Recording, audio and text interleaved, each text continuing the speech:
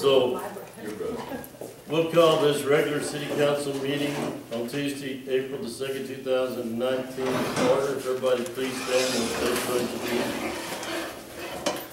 I pledge allegiance to the flag of the United States of America and to the republic for which it stands, one nation, under God, indivisible, with liberty and justice for all.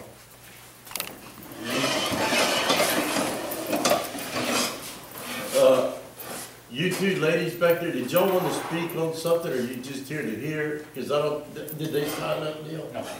We didn't sign up. They're on the agenda. Should we? Are they on the agenda? We are with the Guadalupe Valley Family Violence Shelter, and we're here for the proclamation. I don't have you on the list. No? Uh-oh. Did you turn in a request to be on the agenda? Thought I did. I don't have you. I know. I mean, it's very short. I know I don't have you on it. Okay. Good to know. Or do you want to still speak? I mean, you can still speak about it. Well, I mean, I hadn't planned on speaking. I had just planned on being here to represent the shelter for the proclamation, You but came last year, right? I came in October, yeah, for the domestic violence proclamation. So is this one different? This one is for sexual assault awareness and prevention. Okay. Well, if you give it to them, they Yeah. can sign up, and then we'll put them on Well, the next the agenda. next agenda. Is that gonna be, then, is that gonna be in May? In May. Okay, the awareness month is April, so that wouldn't, it wouldn't do anything. Well, next That's time okay. maybe you'll send it a month before so we can have it. Yeah, and I mean, I spent an entire day, coordinating with all of the different city council. I didn't speak to you. I know And that. so, But on this yeah, one, it last time probably I- just fell through the cracks. I probably just looked up the date of the meeting, put it on the calendar before I contacted you, so that's my fault, not a problem. Okay. Carry on. Okay, thank you. Number 4, citizens to be heard. Who do we got on Anybody? Diane. Oh, man. Just bad. there? Okay, go ahead. Diane Savage. Well, good evening. It's nice to be here and to see all of you all. I know that you know that I'm one of Wilson County directors on the Evergreen Underground Water Conservation District. And I have been working to protect Wilson County's water since 1999. I said that out loud today. It was like, oh my goodness. Starting with the struggle against putting the reservoir in the middle of the county and sending 60,000 acre-feet of our groundwater to San Antonio and some of the other wonderful plans that they had for us. And we have continued to work on, with efforts to continue to protect the Cibolo, which is a big thing, and the springs at Sutherland Springs, and to limit the amount of injection wells going into our county that go into our reservoir. And during that time, I have also attended and participated throughout all of those years in all of the regional, the Southwestern Texas Regional Water Planning Group meetings that they have that plan all of the state water planning. So, and as a director on the Evergreen, I have served all of the committees, rules, budget, scholarship. I chair the scholarship committee, as a matter of fact. And I'm currently the secretary-treasurer of the board. And I also represent the Evergreen on the Groundwater Management Area 13 group, which is another state-designated water planning thing that is based on our aquifers. So everybody on the Carrizo Aquifer is in Groundwater Management Area 13. And that puts me in a position to now sit on the regional board as a voting member representing the groundwater management area, which is great because it gives us another voice. It gives the rural area another voice, which we desperately need on Region L.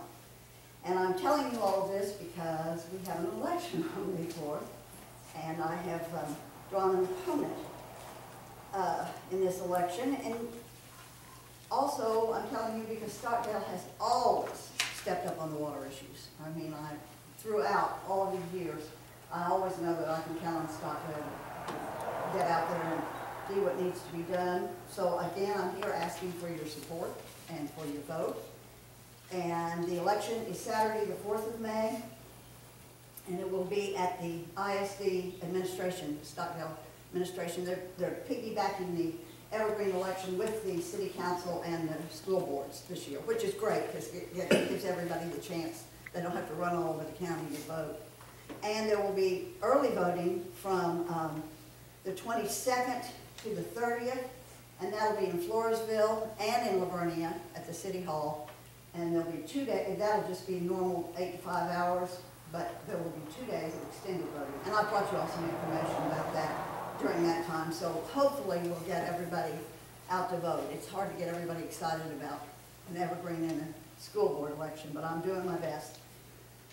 And with the 2 days of extended hours, I think that will help too. You know, I have to say that it's been an honor and a privilege to serve on the Evergreen all these years and to represent Wilson County and our area. And I'm really proud of the work that the Evergreen's been doing in the last few years. And I want to let you all know they have done a huge amount of work with the scientific databases, big studies on our aquifers, with our technical and computer technical stuff. We've got some GPS track mapping capabilities now. We have some transducers in our monitoring wells that are real time. That's very cool. You know, they can tell it every 15 minutes what the water levels are. And they've set up a monitoring system all across the 4 counties of the district to keep an eye on the water levels. They also have a new downhole camera, which is real busy. Everybody loves that. If you have a well problem, they'll come out and shoot the camera down. So it's and one really important thing that they've done is that we have gotten all of the oil companies to agree to come in for production permits. You know that the oil companies get their drilling permits from the Railroad Commission. We have no say over it. But after they drill their well, if they want to keep using our water, then they have to come get a production permit, live by our rules, and have all of those things. And that has been a real fight. But we've done it, and I'm proud of that. So, we've got great educational programs that start, you know, at the 3rd grade level and go all the way for college scholarships. And we've done lots of outreach and things. We did sponsored the Home and Garden Show. One with sponsors last month out at the stock show, the show barn. Or, no, what is that? The event center. The event center, yes, thank you. I can't keep up. But, so I'm very proud of all of the things that we've been working on. And I would really appreciate your support and your vote. And I brought everybody a little flyer that just tells basic information plus the voting information. So, thank you. Good luck. Well, thank you. I don't know my opponent, but I think it's primarily because I've never seen him at a water meeting, which is kind of an interesting approach. We have enough, but not all. I think so. Looks like it. I've got them in mind. Will those dates be put in a paper? Yes, sir. And I've got more of these in my little satchel. I gave your mom a bunch of them. I got it, Yeah. don't worry. Yes, sir, I have some more in here. Yeah. But thank you for your help. Thank you. We'll go to number 5. Discussion and action to approve minutes for the previous meeting held on March 19, 2009.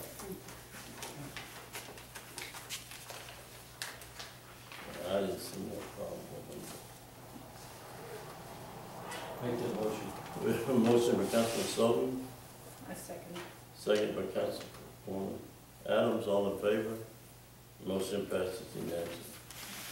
Number 6, discussion and action on selecting an engineering firm to assist the city of Stockdale in applying for a wastewater facility permit that is due by March 2020. We had 2 people that submitted proposals. One of, Intrepid and LNV engineers, yeah, of course, both of them are the energy firms that we're accustomed to transacting business with. and Intrepid, they said their quote was not to exceed 15,000. The LNV, their proposal was for $10,000. Lump sum basic service fee of $10,000. And I'll ask the city manager which one he recommends. There's no doubt which one and I'm assured that the reason that the one is LNV 4 years ago assisted us in applying for that wastewater permit at that period of time. So basically all they'll be doing is changing dates and trying to keep everything as so from my desk, it's my recommendation that we accept the proposal from LNV Engineering to assist us in that wastewater permit application WQ001-0292-001. So we have a motion to approve LNV for that long number. I make a motion. We have a motion by Councilwoman Adams. Second. Second by Councilwoman Lambic. All in favor? Motion passes unanimously. Number 7, discussion and action to accept or decline the 2019 Customer Price Index Adjustment to Municipality Telecommunications Right-of-Way Access Line Rates. I read that, but I know it's 1.1. Tell me something about that, because I really don't know much about that. 8 years ago, whenever the ESD was formed, we passed a telecommunications excise tax, which puts the tax on our telephone companies' telephone service. For instance, as you go over our sales tax revenue and all those different companies, Verizon, CenturyLink, Amazon, Cricket, all those, there's a sales tax that if you pass that telecommunications tax, that you had the right to collect those taxes, and that's what that pertains to. So with the PC through the Utilities Commission, as you read in there, that if we don't do anything, we're going to automatically receive the adjustment from the Consumer Price Index. The increase, right? The increase. If we don't want to accept the Consumer Price Index adjustment increase, then we need to make contact. So it went up a penny all the way across. Basically. But that money does come back to us. The money does come back to us. Yeah, at first I was against it at the beginning, but it Correct. turned out to be a good thing. It's, there again, our sales tax report that, when I'm able to get to the person to get it, 270 pages long. And some of them So the tax is assessed how? through sales tax, off of the The phone bill. phone bill, internet services,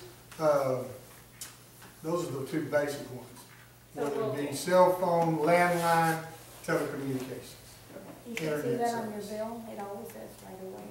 And it may be 10 cents, it may be, you know, some of the companies that, there may be one person that uses track phone.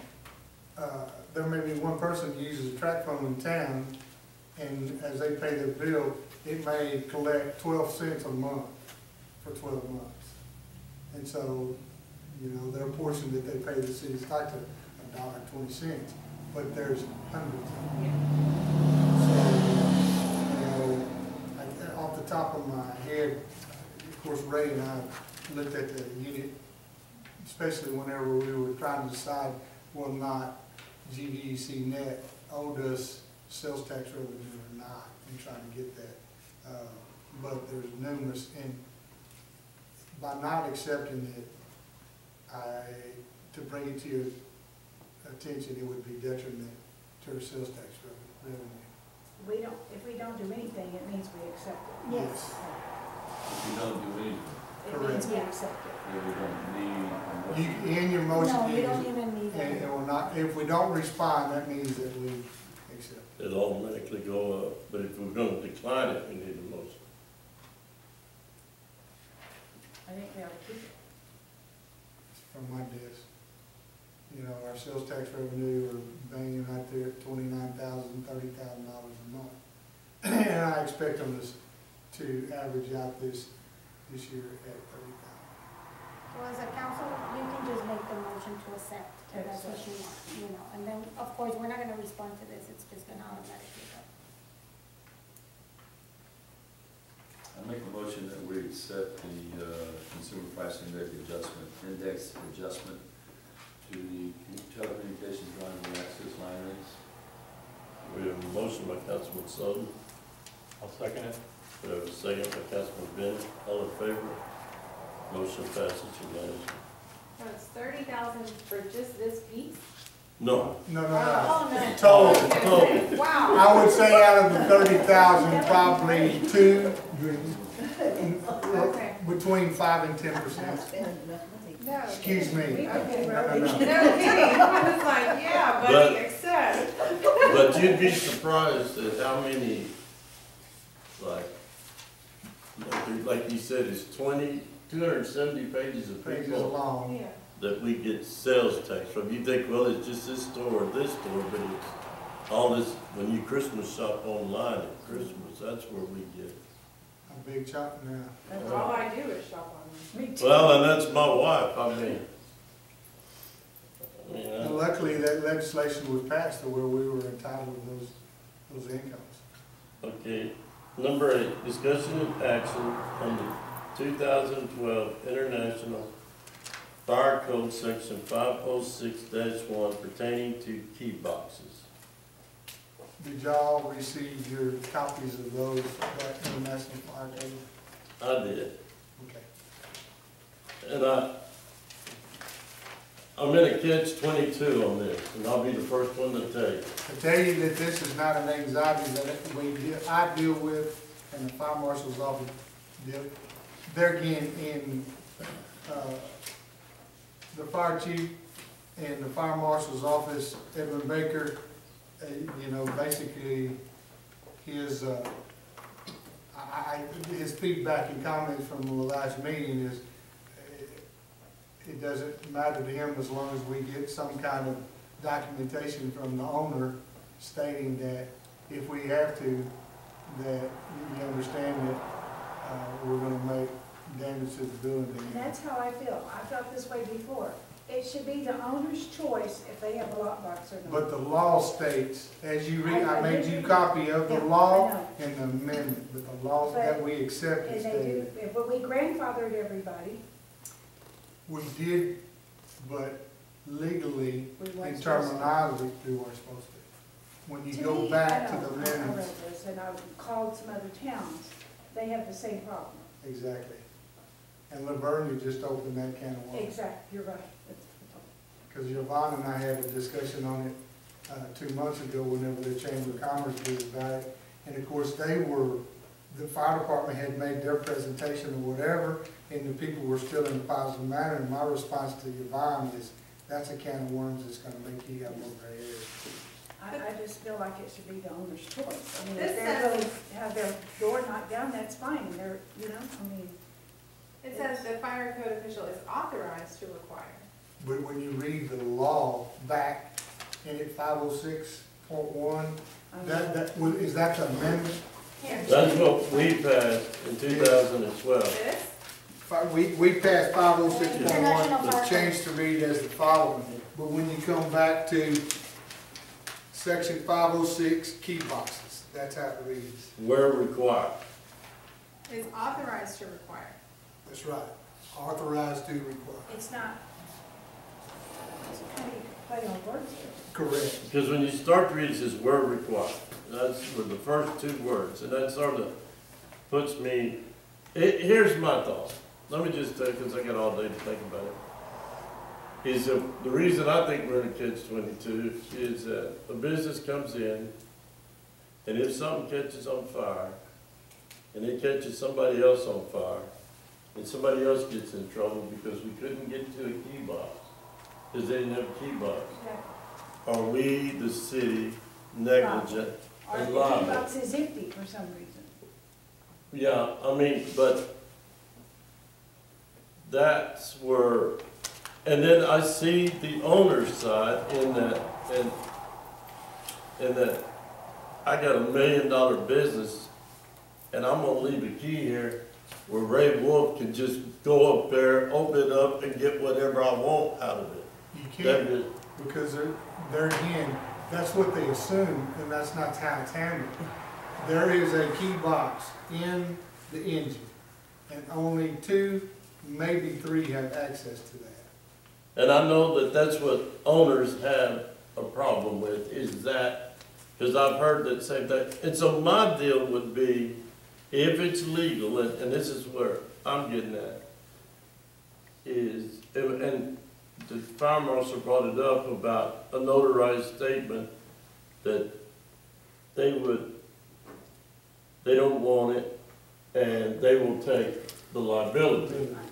Okay, but I want on there, when they say they'll take the liability, if it's legal, I'd like for them to have to list us as an additional insurer on their policy. So in case there is something that comes back on the citizens of Stockdale because we didn't do what this, They do it legally. that's right, if it's legal, I'm saying if it's legal, then we have something that we could say, okay, here's your notice, you list us as additional insurance every year, you'll bring a copy of that. And if it is a bad fire and something happens to another property next to you because we couldn't get in there, and that property owner wants to sue us, we are listed on your insurance policy as additional insurer so that your insurance has to pay our claim, that if we're sued. If it's legal. I mean, I've gone over this, trying to figure out, and then that, because the last thing we want to be is negligent, gross negligent on something, and then it comes back on the city and hurts the citizens of Stockdale. I mean, that's just an ideal. There's a lot of other ideas out there, so I'm just telling you what I'd like to explore before we, because, or we can just leave it at key boxes. I mean, I wanna do some more calling, because I was called Universal City, they didn't call me back. I wanna make sure that what we think is legal is legal.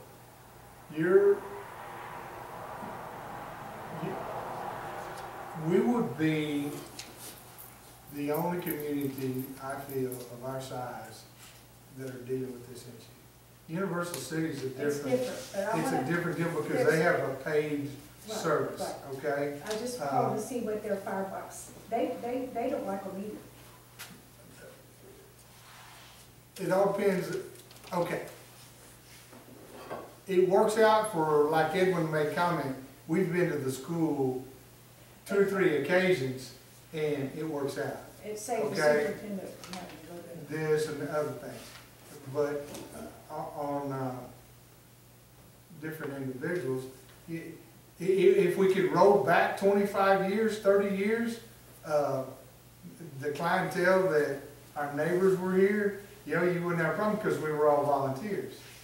There again, we have such a new influx of people that were born and bred in different situations and were raised different that you screwed my building up. I know, that's why I think we should not do anything tonight, get a little bit more information, find Well- out what Ray said. After the other meeting, I had to go, and I did the research about how the law read, whether or not you did or didn't have or whatever, and that's what the information I could get to you about whether or not you do or don't. but if you could contact our attorney and ask her, number one, is there no getting out of this? Is it key box and nothing else?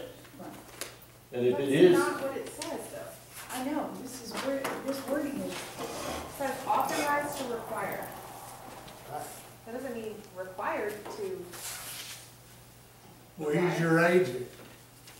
The way I interpreted it, our fire marshal's our agent. And he's authorized by the city council that when he goes to require that that business is to have that piece of equipment. And I understood that they didn't send anything, that he said he wanted those put there, you know. Is that what you understood? That's right, but whenever the heat started coming on, they started walking back. Okay. I guess maybe I'm naive, but if there is a massive fire, the business owner is gonna say, don't worry about it unless you have a key?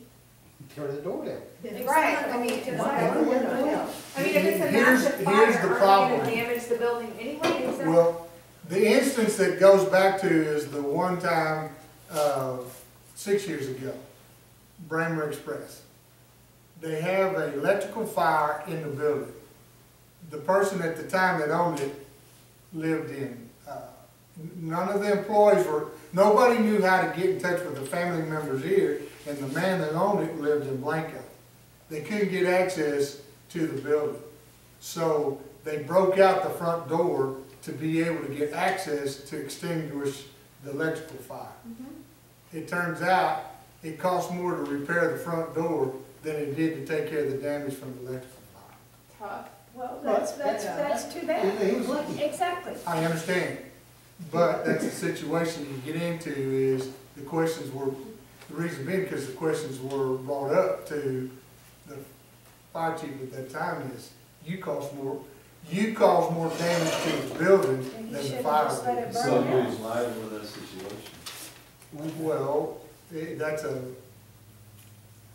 you know, there again, I've never been in that situation to be able to answer that question. It's gonna cost more. Pardon? Exactly. Do nothing, you Do cost nothing and just let it burn down, then you've Correct. really been in trouble. I Well, mean, see, then you, there again, depending on what the business's deductible was, what he's looking at is, okay, well, it doesn't meet my deductible, and I gotta come out of my pocket. They're kind of splitting hairs here. I mean, Well, I understand, but that's just to give you an instance in, for what happens when it comes down, and how different people have different opinions. Okay, I think we got two different things we're reading. One is, this is what the city passed in 2012. Again, that's where it says as required. That's what was passed by the city council. This page is what's in the code.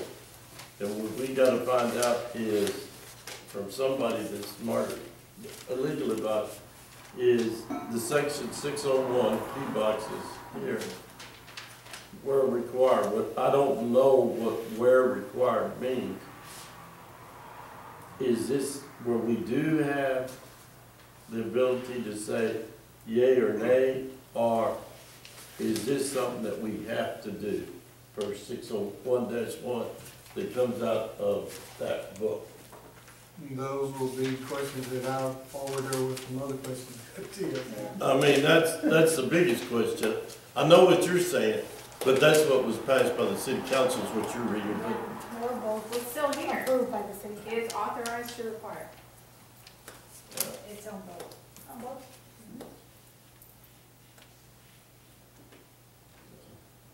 And I can tell you, the office has fielded more anxiety, questions, and arguments over this issue than any. The office, your office? I get more bids out of that. Did you There's call- some that go whatever, Did you call TML? I did not. Why don't you call them? I did call, left a message, but they never called back. You know, because I think we all want to do what's right. And